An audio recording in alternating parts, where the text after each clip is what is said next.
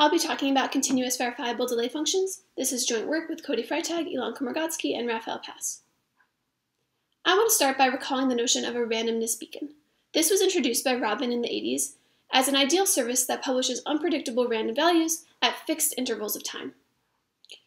This has many applications to generating randomness in decentralized settings, so as such, we really want to realize this ideal functionality in the real world. For example, suppose the randomness beacon is being run by a service provider that we don't necessarily trust. We still need to be able to use it in our applications, so the central question that we're focusing on is how we can minimize trust in the beacon. Various constructions of randomness beacons have been proposed. For example, you can use stock market prices as high entropy sources, but inherently this relies on an external source of data. You can also use these commit and reveal paradigms, but this relies on interaction. Therefore, in this work, we focus on what we view as the most natural and weakest of these assumptions, which is using slow functions to get a randomness beacon. So the classical notion of a slow function was introduced by Riva, Shamir, and Wagner in 1996, which is repeated squaring in a group of unknown order. The slow function f takes as input a group element x and a time bound t, and computes x to the 2 to the t, mod n, where here n is an RSA modulus. The reason that this is conjectured to be a slow function is because it has this sequential nature. You can view it as a line where, starting with x, you just repeatedly square x t times until getting to x to the 2 to the t. And the assumption here is that this doesn't have any shortcuts. There's no way to speed up this computation other than going through every node in this chain. And in particular, this is believed to be true even if the adversary uses parallelism. So in other words, parallelism doesn't help you compute this. You still have to run for t steps. This is an example of what we call an iteratively sequential function. This is a function f, which is composed by iterating some smaller function g. And the properties of an iteratively sequential function is that it's easy to compute in time t, or in t steps of g, but you can't compute it in time 1 minus epsilon times t. And this is true even with many parallel processors. So if we go back to randomness beacons, let's see what happens when we use an iteratively sequential function. So we can start with some initial seed x0, and each value of the beacon will just be obtained by applying g to the previous value. So this gives us some good properties. First of all, it's publicly computable. Even if this beacon, this untrusted service, goes offline, we actually don't need it. We can just compute it ourselves because by definition of g, there's no private key or private state or anything like that. In addition, it's unpredictable, which is what we wanted from a randomness beacon, because iterations of g can't be sped up. So if you could predict the value of a beacon maybe sufficiently far in the future, that would give you a way to speed up iterations of g, essentially. The downside, though, of using this, especially in decentralized applications, is that someone who arrives late will never catch up. In particular, if someone arrives at time t and they see the value of xt, the only way for them to verify it, to know that it's the true value of the beacon, is to run for t steps. But by that time, the beacon will already be at 2t, so they'll always be behind. So really what we want is a beacon that's also verifiable efficiently at every step. So in this work, we introduce continuous verifiable delay functions, which are essentially an iteratively sequential function where every step is publicly and efficiently verifiable. As a randomness beacon, this essentially solves the problem from the previous slide because not only is it publicly computable and unpredictable, but also any state can be verified in time independent of t. I'll also add that this only relies on an initial random seed, so we don't need any external sources here. More formally, a continuous VDF is the following. It has a sample algorithm, which samples this first state, state 0. It has an evaluation algorithm, which is deterministic and allows you to transition from one state to the next. And it has a verification algorithm, where for any t, the tth state can be verified. And in particular, this verification is extremely efficient. It only takes time polylog t, and this is for any t. So the three properties that we require from a continuous VDF is completeness, which says that the tth state, or the tth iteration of a val, should successfully verify for any t. Soundness, which says that the tth state is the unique verifying state. And finally, it should be iteratively sequential, meaning nobody can speed up iterations of a val. And in particular, we require that nobody can compute the tth state in less than 1 minus epsilon times t steps, where epsilon should be thought of as an arbitrarily small constant. And again, this holds even with poly-T parallel processors. I'll also mention that continuous VDFs can rely on public parameters, just as in the case of VDFs. The reason we call this a continuous VDF is essentially because it's a verifiable delay function, where every intermediate state is verifiable. A verifiable delay function, in contrast, this was introduced by Bonnet et al. In 2018, and this is also a function that takes t sequential steps to compute, so it also requires a high sequential time, but it only provides verifiability at the end of the computation.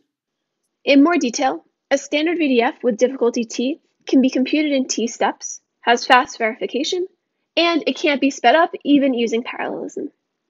I just want to emphasize again that the difference between this and a continuous VDF is that in the case of standard VDFs, t is fixed before the start of the computation, whereas for continuous ones, these properties hold at every time step as the computation progresses. Known constructions of verifiable delay functions include the construction of Bonnet et al., who introduced them and constructed them based on snarks, as well as the constructions of Petschek and Wesolowski, which are both based on repeated squaring and Fiat-Shamir type assumptions. Also, looking ahead, our construction will be based on that of Petschek. It's interesting to note that all of these constructions do have an iteratively sequential function underlying them, but they are not themselves iteratively sequential functions, unlike continuous VDFs. To highlight the difference between VDFs and continuous VDFs, I want to talk about the following potential application of VDFs. Suppose there's someone that's offering $5 million to do a 5-year VDF computation. And Alice comes along, she starts computing VDF.val, she's planning to do it for 5 years, but something comes up after 3 years. Maybe she runs out of money and she can't continue the computation anymore. So she has some state, but she hasn't finished the computation yet. Ideally, what we would like is for her to be able to sell her state to Bob for $3 million for the 3 years that she did, for Bob to be able to verify the state, and then continue the computation. The issue is, though, since with a VDF, her state is unverifiable until the end, Bob really can't continue the computation, so the 3 years of work that she did is basically for nothing. In contrast, if she had used a continuous VDF, Bob would be able to verify her state, complete the work, and give a succinct proof for the whole computation. I want to emphasize here that when I say succinct proof for the whole computation, I don't mean that Bob will continue from where she left off and then append a proof of the rest to her proof. Here, a continuous VDF really allows this sort of handing off of computation in a way where the proof size isn't going to grow multiplicatively with the number of handoffs. So in this paper, we construct continuous VDFs, and our construction is based on a Fiat-Shamir type assumption and the repeated squaring assumption. The first is a computational assumption, which says that repeated squaring in an RSA group is iteratively sequential, so iterations of it can't be sped up. This gives us the delay property that we need, but it also means that a protocol has a setup phase, because we're working in an RSA group. I should also note, though, that we could similarly rely on class groups and then remove this trusted setup.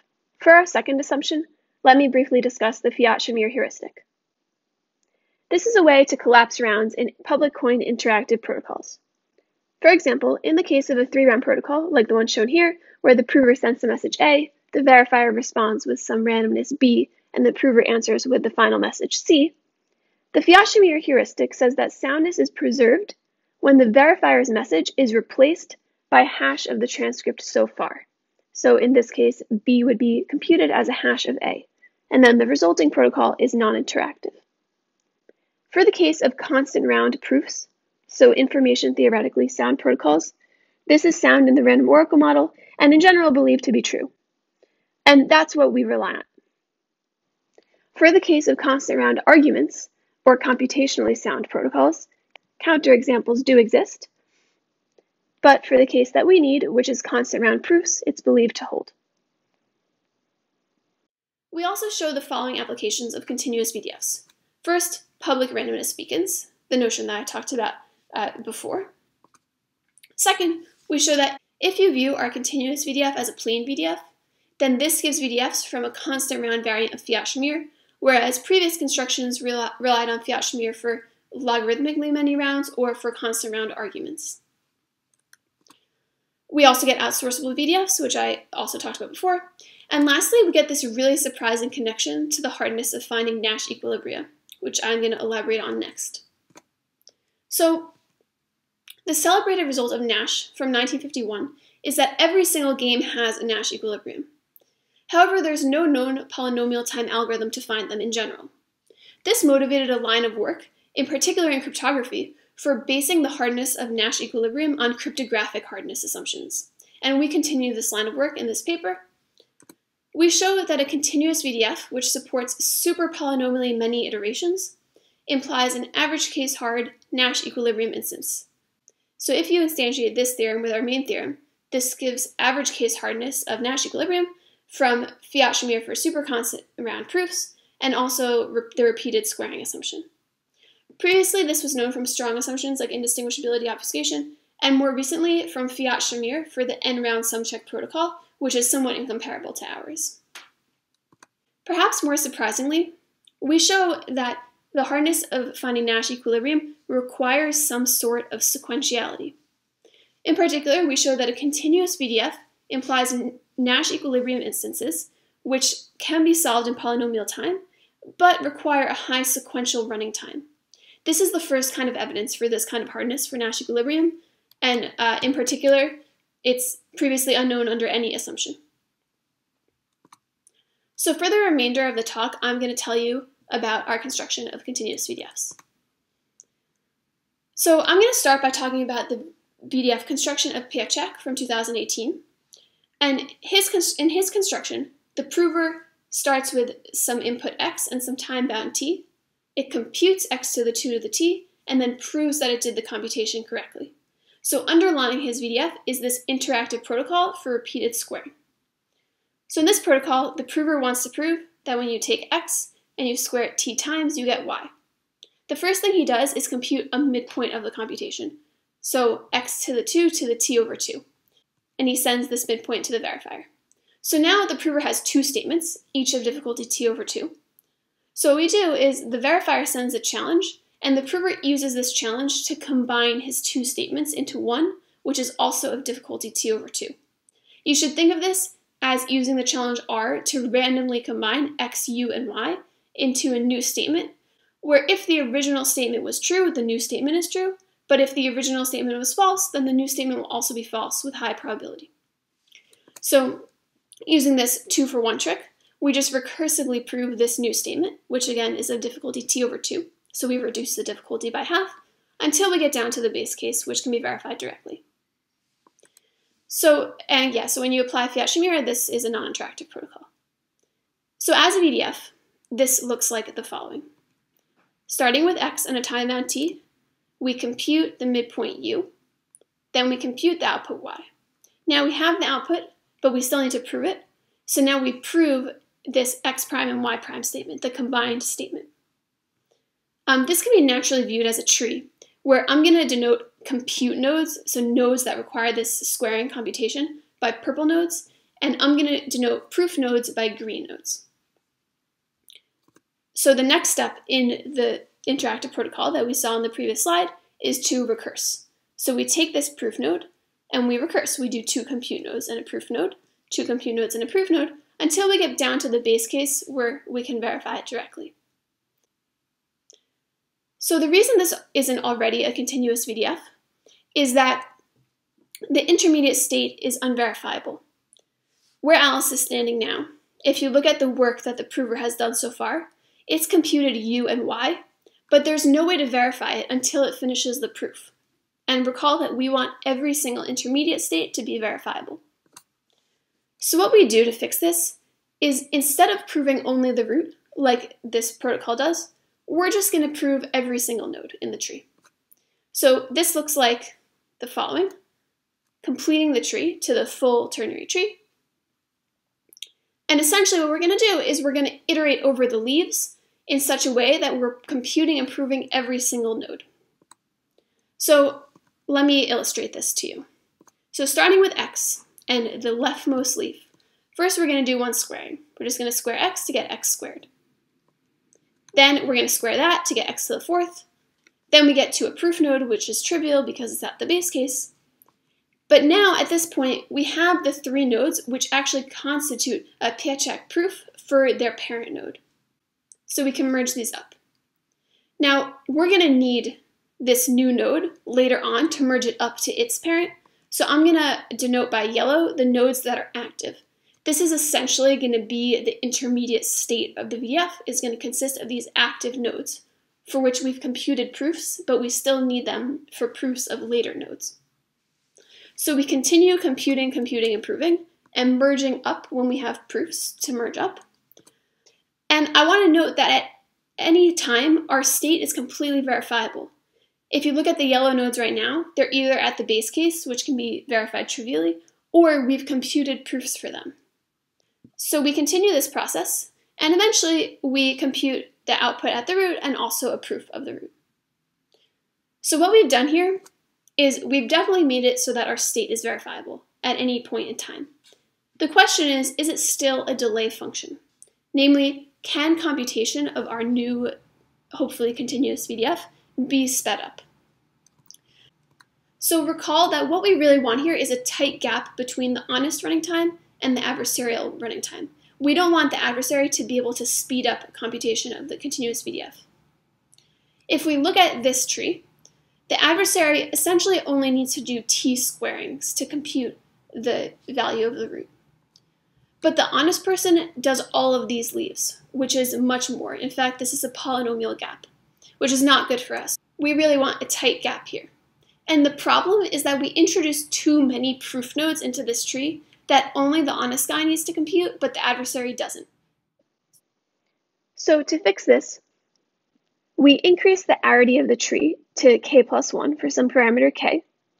And now we've essentially just decreased the overall fraction of proof nodes. So again, if we look at what the adversary has to compute versus what the honest party has to compute, if we let the height of the tree be h, then the adversary has to compute roughly k to the h leaves. You can think of this as the adversary computing all the leaves in the k-ary tree, so the tree without any proof nodes, whereas the honest evaluator computes all the leaves in the k plus 1 ary tree.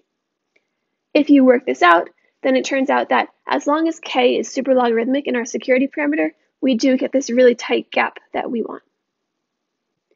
I should also add that the height of our tree can be constant as long as t is polynomial in k. So in our construction, we actually set this arity parameter k to be our security parameter, and then we can handle any polynomial t number of steps while only relying on constant round Fiat-Shamir. So that's our construction in a nutshell.